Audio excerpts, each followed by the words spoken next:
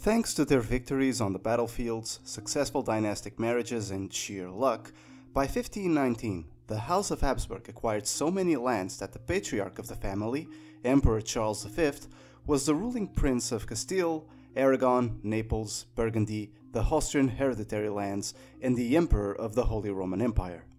Christian Europe had not seen such a powerful figure since the deaths of Charlemagne and Justinian, and was not to see again until the rise of Napoleon.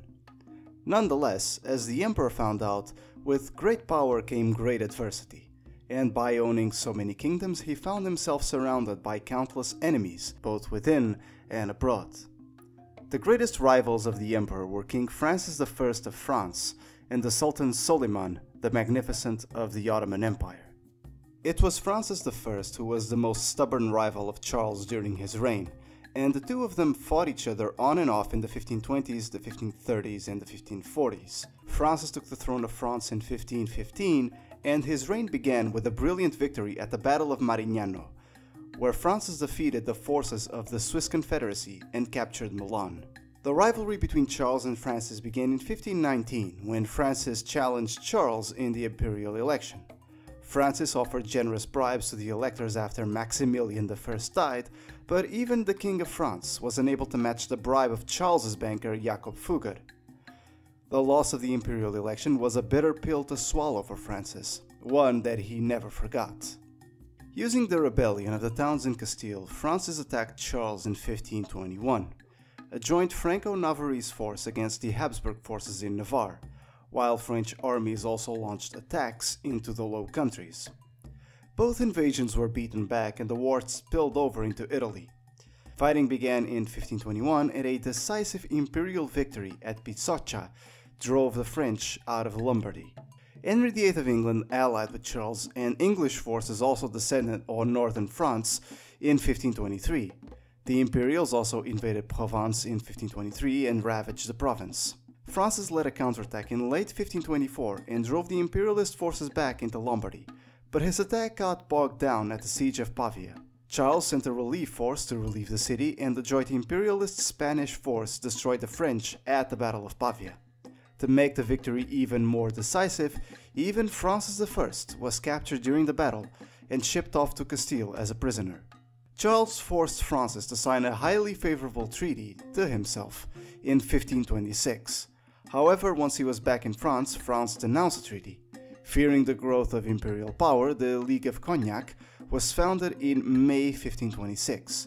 The League was made up of France, Venice, Genoa, the Papal States, Milan, and some other smaller Italian states, and they aimed to force Charles out of Milan. The fighting initially favored the League, and their troops marched as south as Naples, but Francis struggled to finance his war efforts and was abandoned by Genoa in 1528. In the end, he cut his losses in 1529 and made peace with Charles. According to the Treaty of Cambrai, Francis gave up his claims in Italy, Artois, and Flanders, paid a huge ransom for Charles to release his two sons, and agreed to marry Eleanor, the sister of the emperor. Peace between Charles and Francis lasted until 1536, when war once again broke out. The conflict erupted thanks to the Duchy of Milan. The Duke had died in 1535. He had left behind no surviving heirs, and the emperor absorbed the duchy into the Habsburg patrimony. The increase of the Habsburgs' power prompted Francis to invade northern Italy again. The French were assisted by the Ottomans during the conflict, but cooperation proved difficult, and a stalemate developed. The emperor and Francis agreed in 1538, according to which the French were hold on to Turin, but the Spanish remained the dominant force in Italy. As usual, it was once again Francis who broke the peace when he attacked Charles in 1542.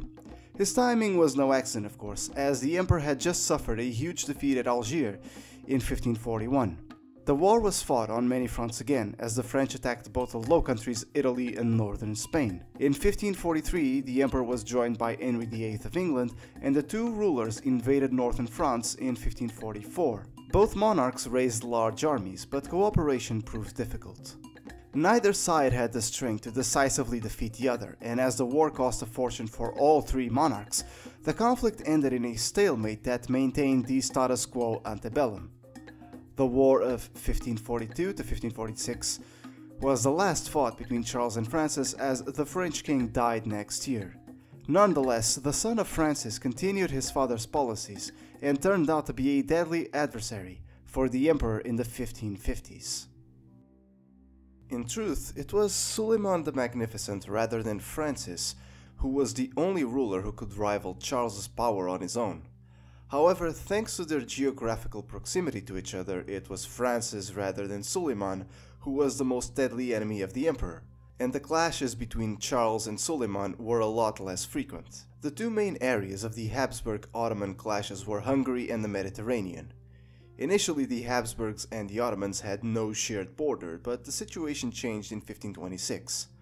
Led by Suleiman himself, the Ottomans crushed the Hungarian royal army at the Battle of Mohacs.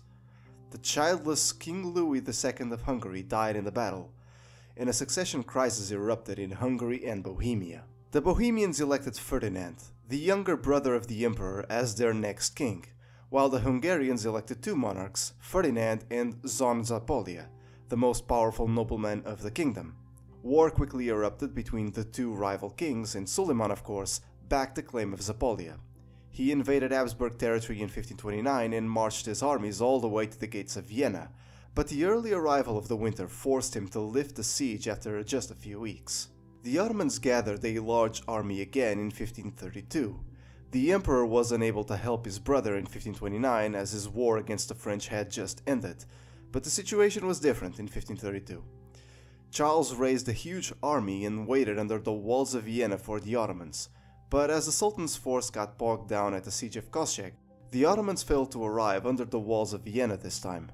The mid-1530s saw the two sides disengage in Hungary as the Sultan turned his attention east and led his armies against Safavid Persia. With no major conflict against France or in Hungary, the emperor used a respite to deal with the Barbary pirates, the North African vassals of the Sultan. Using their bases of Algiers and Tunis, the Barbary corsairs launched devastating raids against the coasts of Italy and Spain. The emperor led a force against Tunis in 1535 and captured the pirates' nest. Unlike in his previous conflicts, Charles V led in person his armies and showed considerable bravery during the fighting.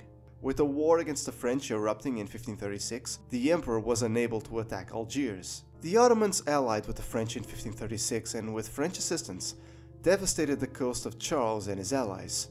The emperor was only able to concentrate against the Ottomans after peace was re-established with the French in 1538. A large Spanish-Italian fleet was gathered and confronted the Ottomans at Preveza, but bad coordination and adverse winds allowed the outnumbered Ottomans to emerge victorious.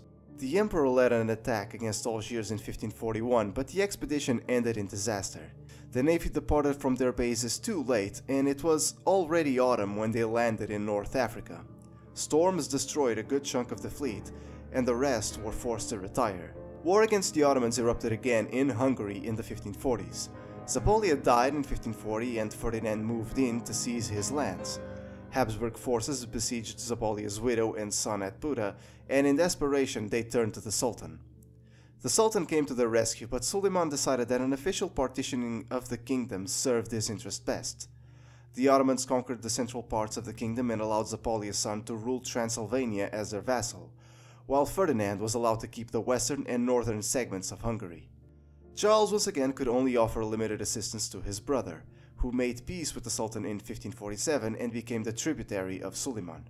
The war between the Ottomans and the Habsburgs erupted from time to time in the next 2 decades, but no major transformation of the status quo occurred, and the border settled in the 1540s remained more or less the same until the Great Turkish War of 1683 to 1699. Besides his many external enemies, the emperor also faced many internal ones. His rule in Castile got off to a rocky start. When Charles arrived in Castile, he did not speak a word of Castilian, and quickly alienated the locals by naming his Flemish entourage into important positions. The atmosphere inside the country was tense, and exploded in revolt. The revolt of the Comuneros when the emperor left Castile to take the imperial throne. The revolt of the Comuneros lasted for a year and a half, and initially Charles's regents struggled to defeat the rebels. Luckily for the emperor, the rebels were mostly coming from the representatives of the cities and towns of Castile, and most of the nobility decided to side with the emperor's loyalists. Joined by the nobles, the loyalists crushed the rebels, and by the time the emperor returned to Castile in 1522, the revolt was largely over. A similar revolt erupted in Valencia, while Germany was rocked by the Revolt of the Knights in 1522 to 1523 and the Peasants' War of 1524 to 1525. Charles was also unlucky enough to become the Emperor of Germany when the Reformation began to spread. Inspired by the teachings of Erasmus, Charles firmly believed that the Roman Catholic Church needed reform, but he regarded Luther's teachings to have been nothing but heresy. Still, he allowed Luther to defend his teaching before the Diet of Worms, and he also allowed Luther to depart from the Diet with his head on his shoulders. Thanks to his humanist upbringing and the growing Ottoman threat from the south, the emperor sought to resolve the problem of Christian unity through church reform by pressuring the Pope to hold an ecumenical council that would solve the differences and would reunite Christendom. Nonetheless, it needs to be said he was a lot less tolerant in the Low Countries, where heretics were imprisoned and even burned at the stake. Many years passed until the Council of Trent was held, and by that time the disagreements between the Catholics and Protestants had only grown. The Protestant princes organized themselves into the Schmalkaldic League, refused to attend or recognize the council, and began to seize Catholic property inside the empire. The emperor responded in kind. An armed conflict erupted in 1546. The emperor emerged victorious and crushed the League's forces at the Battle of Mulberg in 1547. A temporary peace was restored with the Protestants that lasted until 1552. While the council was in session, the emperor made Innsbruck his seat so he could follow the proceedings, but this choice of location nearly cost him. Allied with the French king, Protestant princes rebelled again.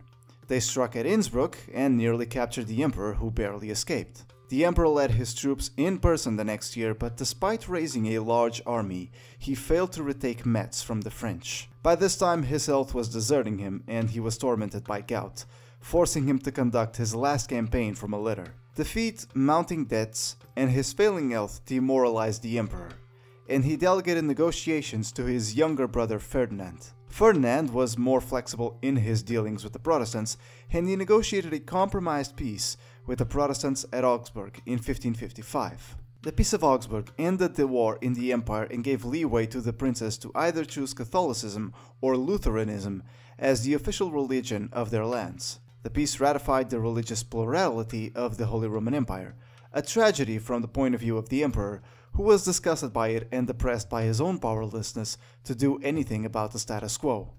Demoralized and sick, Charles V decided it was time to renounce power and retire to live out the rest of his life in peace. In the mid-1550s, he gradually abdicated from his positions. Crucially, he decided to split his empire. Already in the 1520s, he gave up his control over the Austrian hereditary lands to his brother Ferdinand and decided to make Ferdinand his successor in the empire. Thus, the prestigious imperial title passed to the Austrian branch of the family. His son Philip inherited the Iberian kingdoms and the growing American empire attached to Castile, Naples, Milan, and the Burgundian inheritance, his line becoming the Spanish branch of the family. By the time he got to retire, the emperor was worn out and had a pretty negative view of his own accomplishments. Historians hold a more nuanced view of him. Although Charles V failed to stop the disintegration of Christendom's unity, the example of previous emperors like Constantine or Justinian showed clearly that in conflicts of faith, emperors were often powerless to stop the division of the church. In terms of his military achievements, the emperor had a mixed record, and his great victories like Pavia or Mulberg were accompanied by reversals like Algiers or the failed siege of Metz. Still, circumstances were often heavily stacked against the emperor. Although he was the ruler of a huge territory, he lived in an age where the modern bureaucratic state was only beginning to form, and, as often, the elites of his kingdom enjoyed numerous privileges, most importantly tax exemptions. Despite the impressive list of his titles, the emperor was nowhere near able to utilize as much of the wealth or manpower of his kingdoms as say, Napoleon would be able to do a few centuries later. To finance his wars, the emperor was forced to borrow heavily, often at extortionate interest rates, and unfortunately for his kingdoms, he left them heavily in debt. As royal power was quite strong in Castile, Charles was able to tax this kingdom quite heavily and forced Castile to shoulder a disproportionately large burden, which unfortunately set the kingdom on a course of a slow but inevitable long-term decline. Nonetheless, things need to be seen in context. Shortly after Charles's abdication, His son Philip was forced to declare bankruptcy, but the rival of Philip, Henry II of France, also struggled badly with finances and similarly was forced to declare bankruptcy in 1559. One of the success stories of the emperor's reign was, without a doubt, the conquest of the Aztec and Inca empires in America. The conquest, in reality, had little to do with the emperor, as these invasions were instigated by private individuals who conquered the large American empires with only a handful of men, and were assisted by local tribes and the diseases brought by the Europeans. To solidify central authority in the newly conquered lands, the emperor divided power between viceroys and councils, and did his utmost to stop the creation of a powerful landowning nobility that would have rivaled royal power. Despite the great distances, which made communications between the Americas and Europe very difficult, the emperor's agents were very successful and set up a relatively well-working bureaucratic machine.